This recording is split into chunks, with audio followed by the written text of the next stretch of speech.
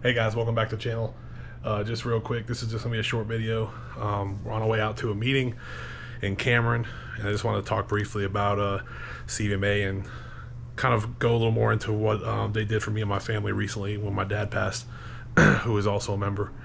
So stay tuned, and we'll see you down the line. Of course, Moose is next to the food truck. Of course.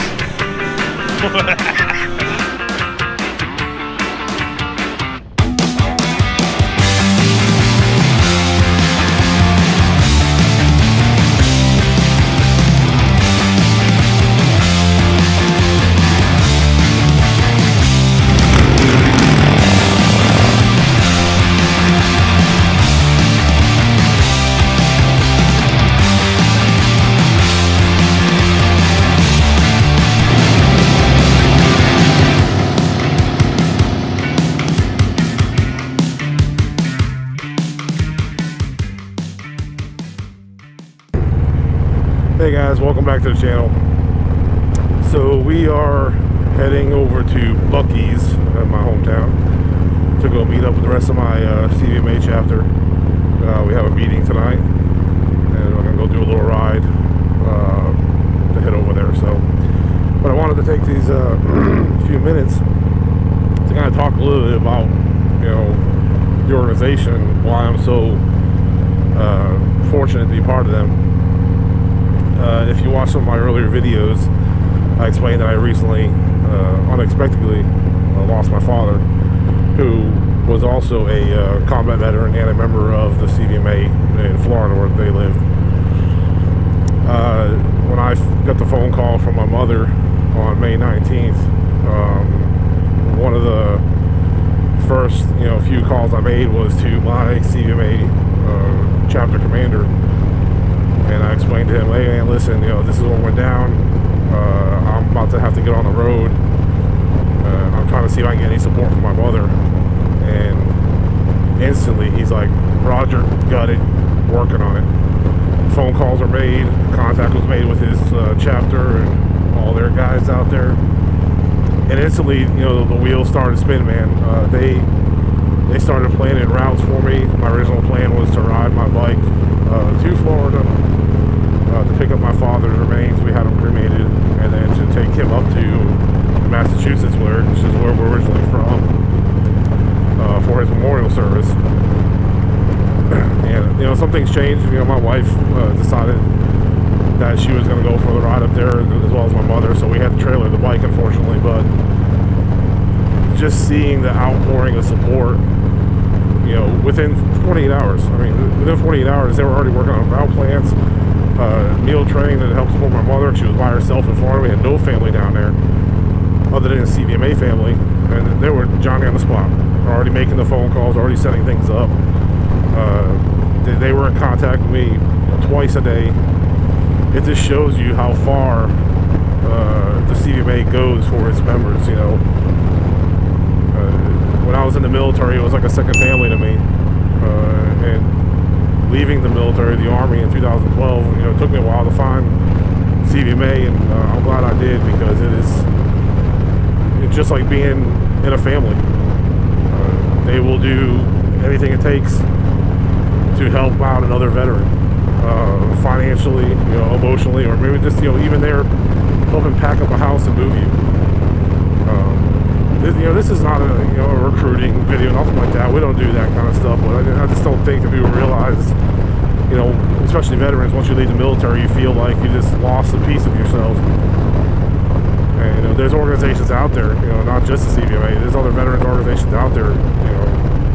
Look into it. We have a lot of veterans that lose their lives every day to suicide, unfortunately, and I hate to feel that some of those guys, I think, just feel like they've lost their way, or just don't have a meaning or a purpose anymore. There's organizations out there. Go hook up with them. Our main purpose, our main goal in the CVMA is to help support veterans, and that's what we're doing. And I got to experience that firsthand after losing my father.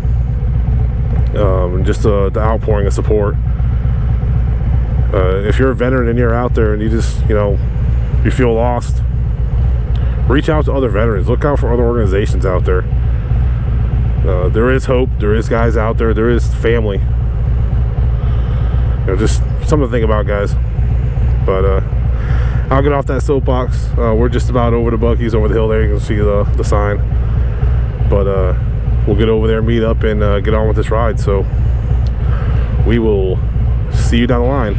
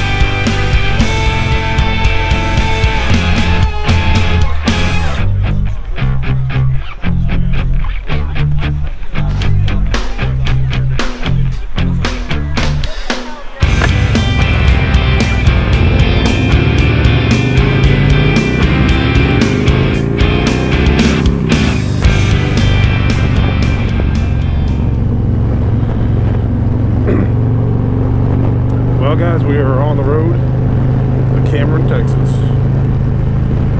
Pretty good group of guys today. You can see in the rear view. But we'll see you at the VFW.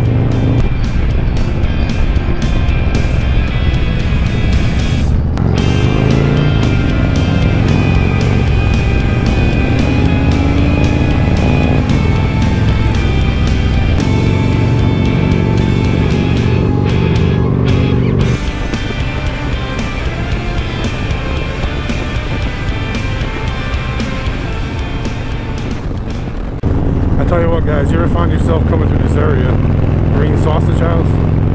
Yeah, must try. Good stuff. Anybody who's ever gone there, I've never heard a complaint about their sausage or anything they sell in that store. So, just a little advice for you. Let's get back to it.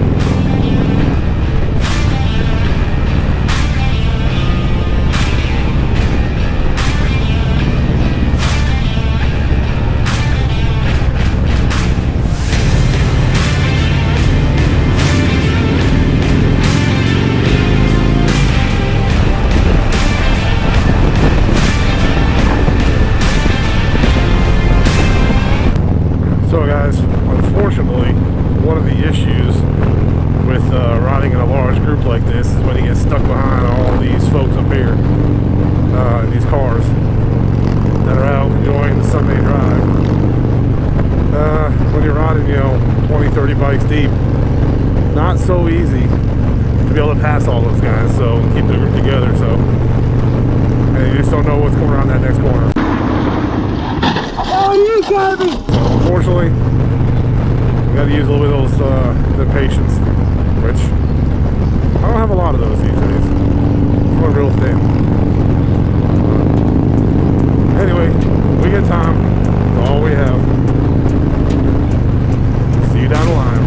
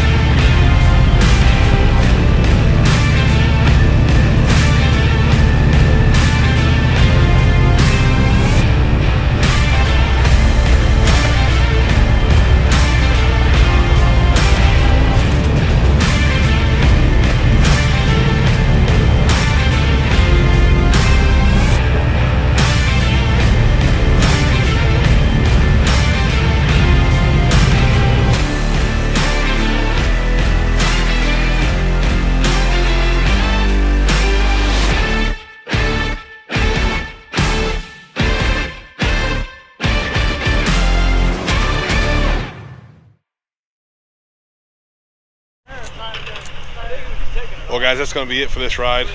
We have our meeting in here today, which you will not be attending. But just a short little ride out here. Not much to see around this part of Texas, unfortunately. It's all dried up hot grasslands right now. But we'll have some stuff coming up. So working on some videos from the Florida trip. Those will be getting put in every week. So until then, we will see you down the line.